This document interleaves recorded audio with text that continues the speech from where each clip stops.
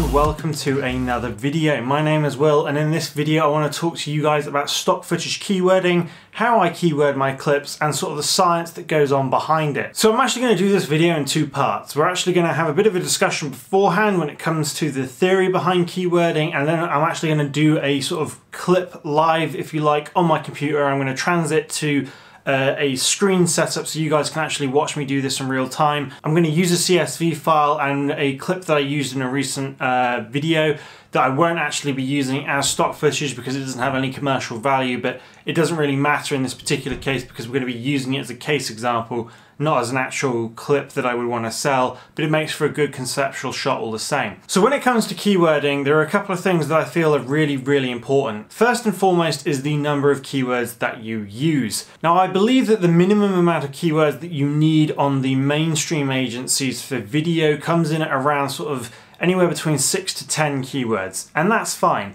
But ideally, guys, you want to be aiming for more. A keyword in stock footage basically relates to how the clip is indexed in the search engine. So if you have a keyword, for example, that is used to describe an animal, you could have, for example, mammal, and someone's searching, for example, furry mammals, your shot will then be indexed into their search. If you don't have extended keywords, you're only going to be limiting yourself to those set keywords that you add.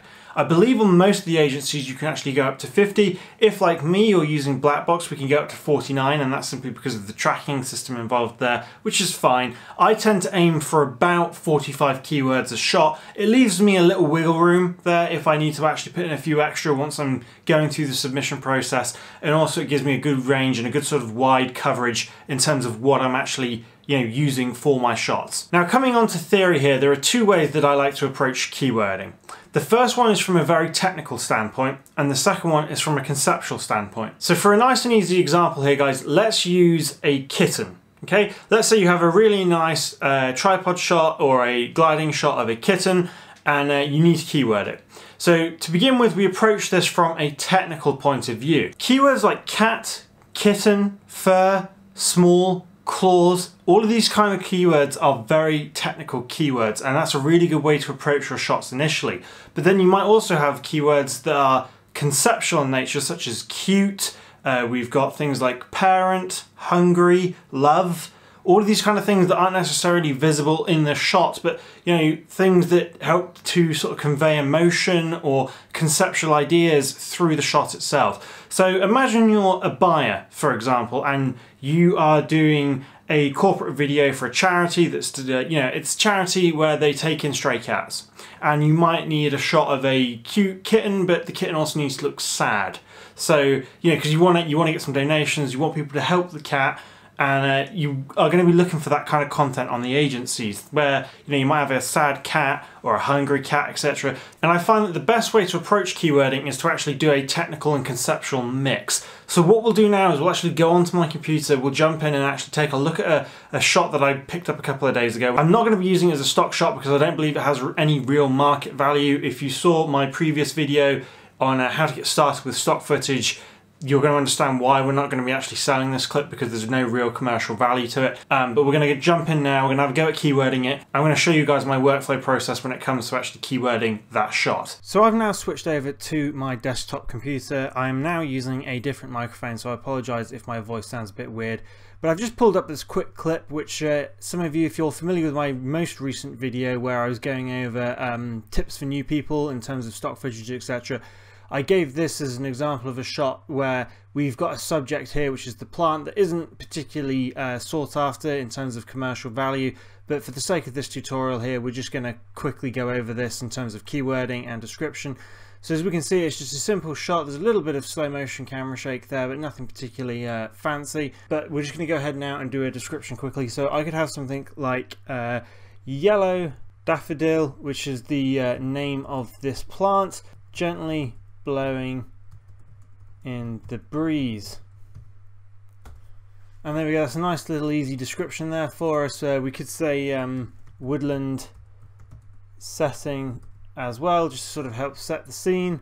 But in terms of actually getting a good description there, that fits the shot quite nicely, since there's not very much movement or anything going on there. If it was like you know, a drone shot, for example, I would put something like aerial view, or you know, you could have a glide shot, etc., a tripod shot. Now, coming over here to the keywording, like we discussed earlier, we're now going to put in a bunch of different technical and conceptual keywords. So obviously, to begin with technical, we've got things like daffodil, we've got yellow for the colour, we've got flower, we've got stem there, you can see in the background, we've got woodland, we've also got plant, bloom, blossom is another good one, nature, the colour green, and just carrying on up here at the top here so you can see what I'm typing out. Now moving on to more conceptual keywords, we've got things like love, spring, summer, life, earth, love, new. So now we've got a nice blend of technical and conceptual keywords here that help to describe the shot from a visual and conceptual format. And now that I've got a couple of keywords, while I could go on, I'm going to take this opportunity to quickly show you guys a really good tool by a website called microstockgroup.com. So if I come down here where it says search term and type in daffodil, it will then load 10 images for me to quickly take a look at, and then I can select, based on those image results, what I wish to sort of get in terms of keywording. So for example, the isolated on white shots here I may not be interested in, but these two shots quite here, they look quite good, that one down there. So I've got 3 shots now selected. If I just hit submit here, it then comes up with a whole bunch of different keywords that I could potentially use. So I've got things like garden, for example, lawn, I could have May if I wanted to, horticultural, meadow, sunlight.